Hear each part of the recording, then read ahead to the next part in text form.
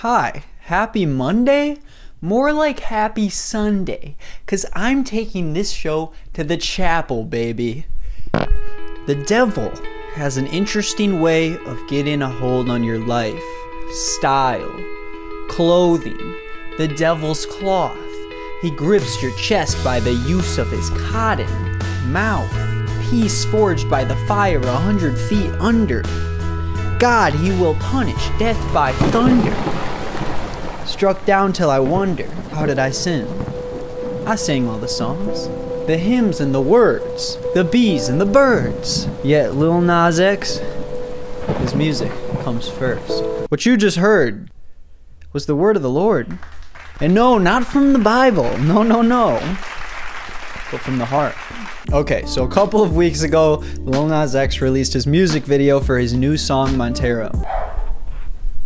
Shut up! Stop! The video is a depiction of Lil Nas X taking ownership over the countless years that Christians would tell him that he would go to hell because he was gay. In the video, he would pole dance down to hell, give Satan a lap dance before killing him and taking the throne. And it was awesome! The visuals were amazing, I just love the absurdity of it all, and it's just a really amazing watch. But as with any new and exciting piece of pop culture, someone's gotta get angry, right? And it turns out that the people who got angry are the exact same people who gave the inspiration for the video in the first place. Conservative Christians who believe you will burn for eternity because you naturally want to have sex with men? Guys, let's loosen up here. Jesus Christ. Oh, no, sorry, I didn't mean to say that. We may have had hundreds of sexual abuse allegations against Catholic priests just in the month of February. But Lil Nas X gives Satan a lap dance, sells some sick-ass sneakers, and then Christians have a temper tantrum over it. Oh yeah, he collaborated with this company that makes custom Nike sneakers, and he made these awesome shoes, and then people were upset about that? That's so epic. Anyways, during this beautiful Sunday service, I say we just jump in some fun little reactions to people being upset about the Montero video and see why they find this imagery so disturbing. Okay, so the first video I want to watch is one that you may have seen online. It's very quick, only about 25 seconds, but I think it's a great one to just start off with out of the gates. I didn't even know who Lil Nas X was. Little thug, whoever. I had no idea who he was.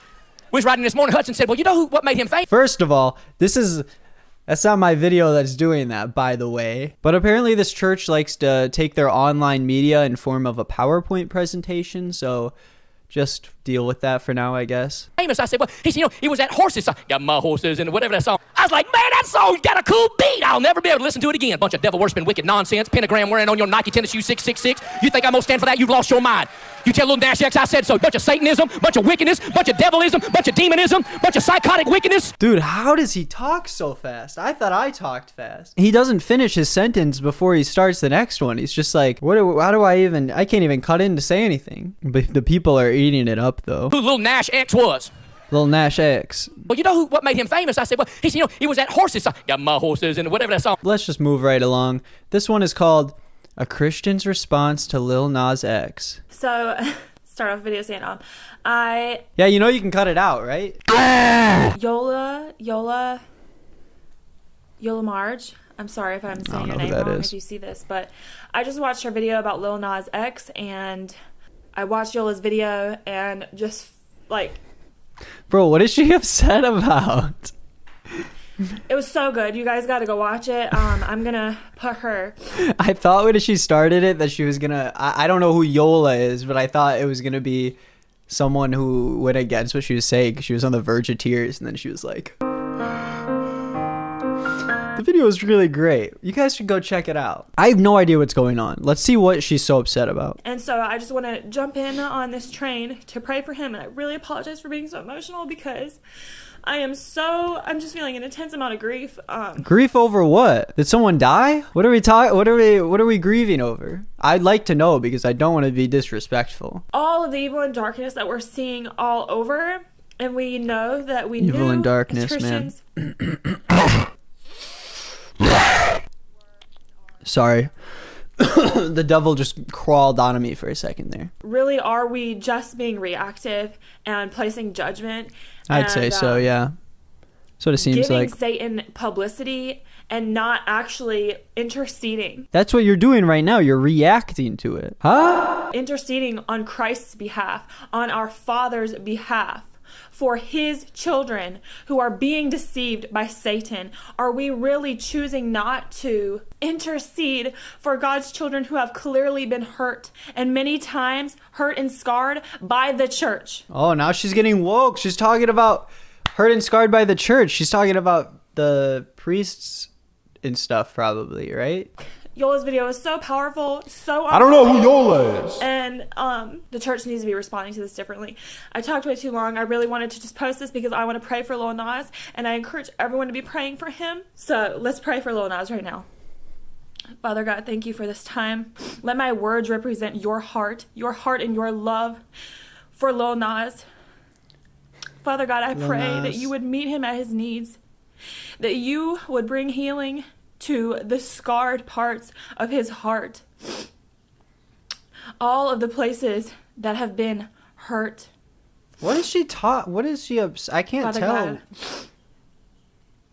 you see everything that has happened to this man, and you have compassion for them, God. And I pray that he would see the love and the mercy and the compassion and the grace that abounds in you, God. It always annoys me when, like, people want to say something that they know is going to get bad backlash from people, so they're so vague about what it is. I kept going back and forth. I was like, am I reacting to someone who supports him?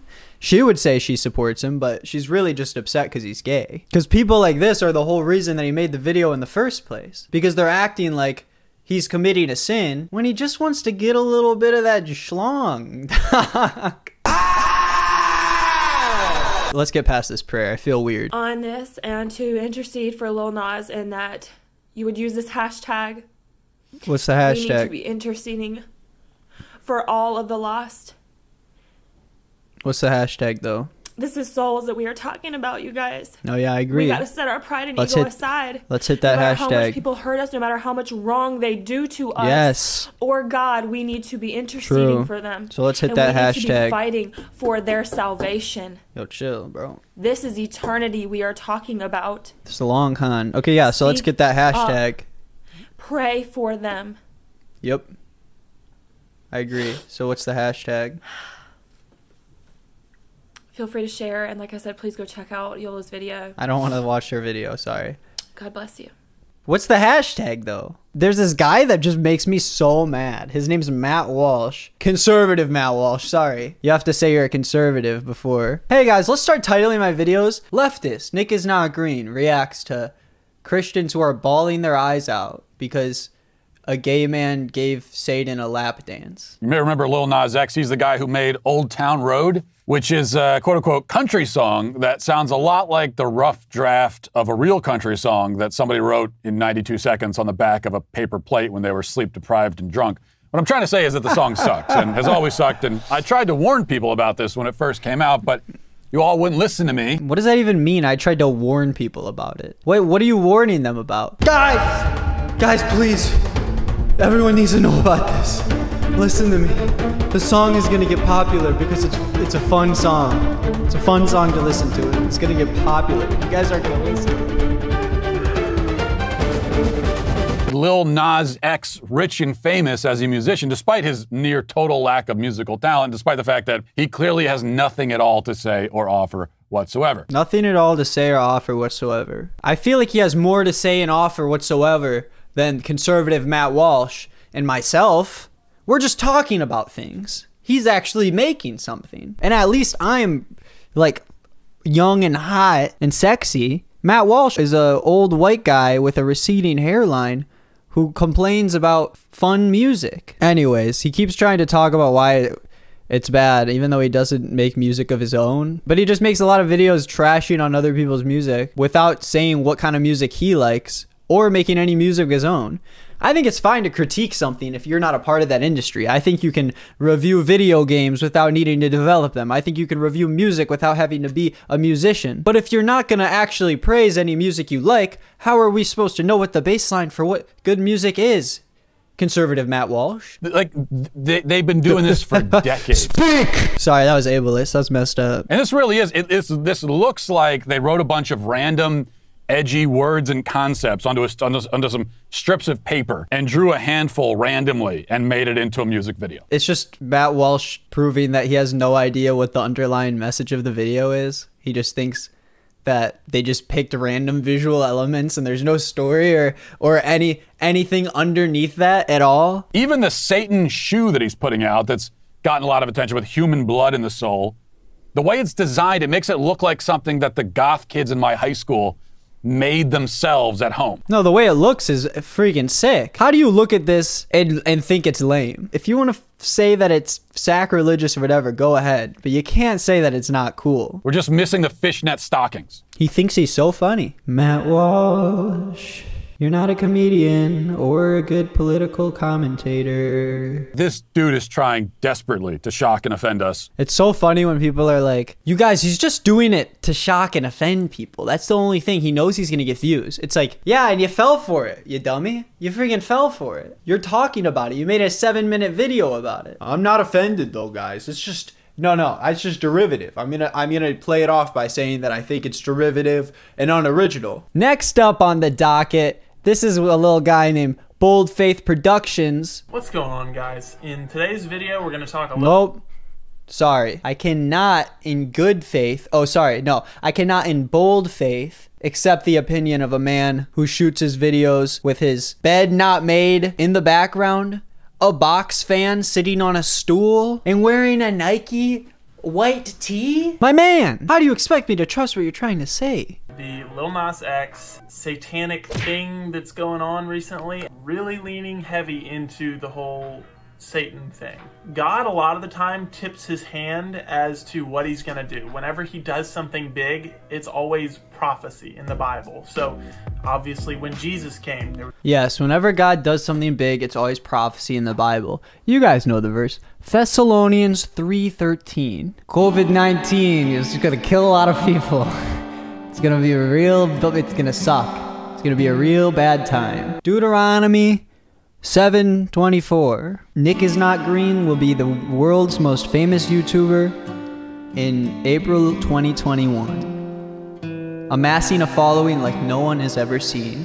And he's got a fat ass. There was a lot of stuff in the Old Testament that pointed to it. And I believe that Satan kind of has to play by the same rules that God plays by. So when you have bills and things being introduced that just so happen to be labeled 6666666, do you really think that the Almighty Father, omnipresent God himself, has to follow by rules? Would I be wrong in saying that God can do whatever he wants? He's not going to be like, oh, I really want to make this thing happen. Oh, crap. I forgot to put it in that book that I made all these people write thousands of years ago. Duh. We only have 9 numbers. We have 9 numbers, and 1/9 of those numbers you can't say a bunch of times in the row without needing to wash out your mouth. It's still shocking, even still, just how satanic things blatantly are, and yet the world embraces it and just kind of acts like it's just completely normal. No, you know what isn't completely normal? People telling gay people that they should go to hell. And because it's so abnormal, things like this have to happen, where we make shocking content for pop culture to tell people why it's so wrong. I haven't listened to The Weeknd's music in a really long time because I remember seeing back in one of his music videos that he had an upside down cross, actually lots of upside down crosses. So I pretty quickly decided not to listen to The Weeknd. Dude, that's messed up. The Weeknd? Abel? More like Abel and Cain. Because that's downright biblical, man. Biblically awesome. Maybe. A lot of people in the music industry right now are just blatantly Satan worshipers. I'm gonna just start putting text over things that I say. Pee pee poo poo pee. Poo pee pee pee poo pee pee pee poo. They're not Satan worshipers. That's not even a thing. If Satan can't exist without God existing, why would people worship Satan if they also believed in God existing? just to be edgy. I'm sure there are a few people who would do that, to be honest. But let's take this further and talk about what Satanism actually is, because a lot of people don't really know. Satanism was created by atheists, and it was just created as an ideological opponent against Christianity, rather than its own self-identity and like worshiping an actual devil. If I'm not mistaken, Satanism is used a lot to shed some light on the advantages that religious organizations get over normal ones, just because of the fact that they're deemed religious. But when Satanism tries to exist and be its own religious group, it doesn't count because it's not holy and it goes against what Christians believe, even though it's a completely different ideological group. Now, Lil Nas X, I already knew that he was kind of a little bit off the deep end. The Bible is clear on its stance. What does this mean, obviously? Is it because he's wearing pink and he has a cool fit on at an award show where people normally wear cool outfits? Isn't there some verse? Yo, drop some Bible verses in the comments below. Isn't there some verse that talks about how as a Christian you shouldn't try to judge how Christian other people are or judge their character before judging your own? It's not very bold faith of you. The Bible is clear on its stance about homosexuality. It's very clearly against it. It calls homosexuality an abomination. So I already was a little bit cautious about Lil Nas X. Bro, you don't need to tell us that you're not a homosexual. I could tell by looking at your background, big dog. I already was a little bit cautious about Lil Nas X. However, the events as of recently... Dude, what is there to be cautious about a dude that just wants some action with the boys? It involves him basically doing a pole dance and a lap dance and seducing Satan. Oh God, did I just say what I think I said? This is messed up, guys. This is messed up. Oh no. I've had a long-standing theory that a lot of musical artists make deals with the devil. Literal deals with the devil. This is not like a euphemism or an expression. It's true. Once I became like a huge YouTuber, Susan Wojcicki called me into her office. If you don't know, I live at YouTube headquarters, so she's just down the hall actually. And I walk in the room and the freaking devil is sitting there. It was honestly an honor to meet him. He was a great guy, but yeah, we made an awesome deal. But yeah, once you get big, that kind of stuff, it comes around often. That's not really a secret or a theory or anything. It's just, honestly, it's just business at the end of the day. I genuinely believe that a lot of the people that have a ton of power in today's society are people that have genuinely made deals with the devil. I remember reading something on The Weeknd that was very similar to that he had made some sort of satanic deal. I haven't done a ton of research on that recently, though I remember at the time doing a lot of research on that. Oh, link to that article in the description. Did The Weeknd sell his soul to the devil for fame? An in-depth investigation. Everybody loves The Weeknd. You love The Weeknd? I love The Weeknd. Even suburban moms love The Weeknd, but that's because they've only ever heard edited radio songs. Okay, so they just talk about a bunch of music videos and how there's all these different symbolic images that allude to the fact that he could have been possessed by the devil? Do people understand that there's like artistic symbolism and imagery in like all media? Not everything is just exactly how it seems on surface level. You know, the world gets incredibly offended if you make fun of, you know, Buddha or Allah or Muhammad or any of these other, you know, supposed prophets or religions.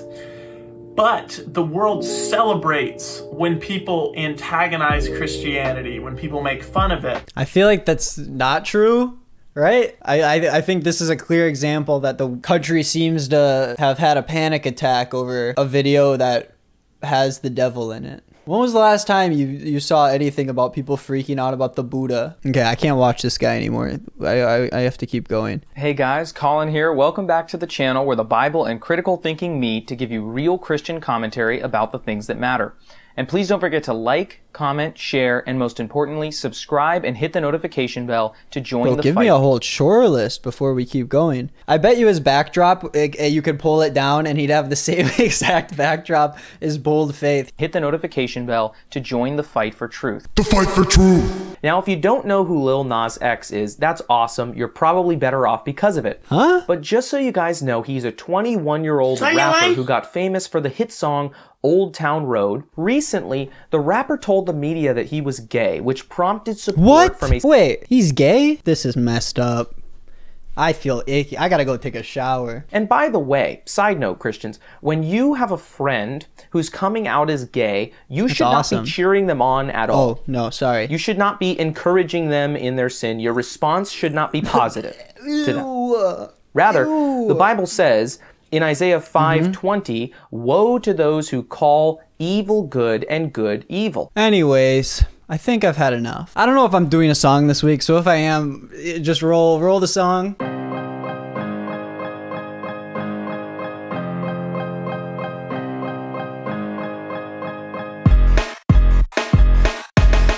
I'm a Christian and I'm ready to forgive. If you rob or swear or kiss, if for marriage I'll forgive. On a mission to spread love with my God's word. Healing wounds, I'll bless the curse. But if you're gay, then you'll burn. Okay. Thessalonians, Genesis, Psalms. Got all of these books in the base of my palms. Stick them together like Elmer's when I'm ready to pray. I got a neck for shouting out my holy, glorious faith. 7 a.m. I'm up and I'm reading the book of Job. Yeah, his word is what I'm preaching. 2 earlobes and they're dripping, yeah, they're seeping with the love and the lessons that he's gloriously teaching. But next thing I know, my friend sends me a link. I click it open and my stomach starts to stink. Yeah, I'm seeing gay Jews dancing sexually on the brink. I'm making Satan splurge heavy with a hump and a wink. I can't lie, yeah, I'm feeling kinda tingly, but I shut it down, shake it off, I'll put it simply. My book works one way, yeah, there's no excuses. If you have sex with a man, then God refuses. I'm a Christian and I'm ready to forgive. If you rob or swear or kiss, if for marriage I'll forgive. On a mission to spread love with my God's word. Healing wounds, I'll bless the curse. But if you're gay, then you'll burn.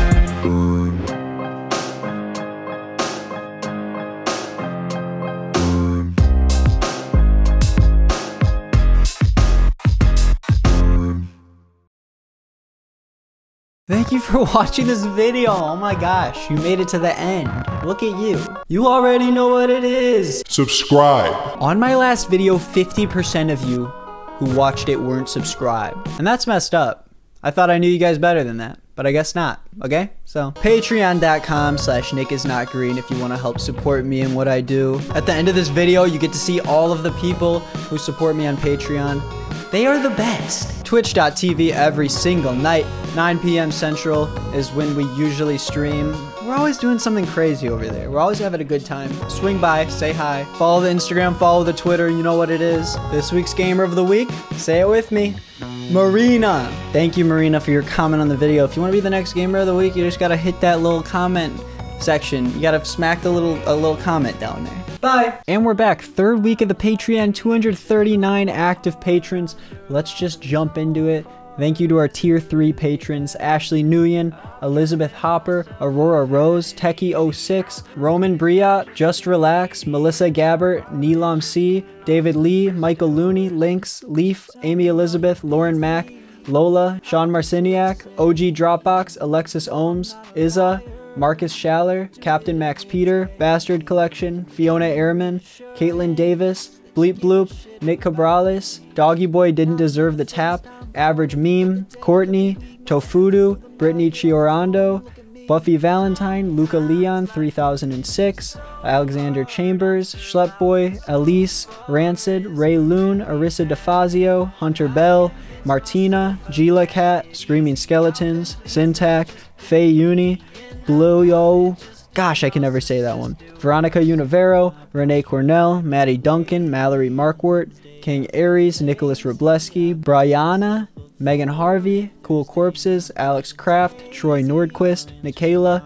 Eat the Riches, Vera, Asha Kamara, Rip Rosie, Laurel, DK, Doomcaddy, Procrastinator, Essence Green, Owen Harry, Tiniest Beans, Jocelyn, Riley, Alana B, Dakota Maker, Yee Doggy, Glenn Van Pastel, Nate Page, Aaron Hust, Bailey Paletta, Emily Mihan, Tyler, Catch My Axe, Chris Hammerberg, Gabby Marie, Smelly Man, Charles Plass, Alt Velma, Lydia Rose, Robin Graves, Will Lynch, Angel Ruiz, Laura Lane, Jonathan Chatham, Olivia Grace, Caroline Bradley, Girl from Mars, CL the Rat Connoisseur, Deserves, and Lint.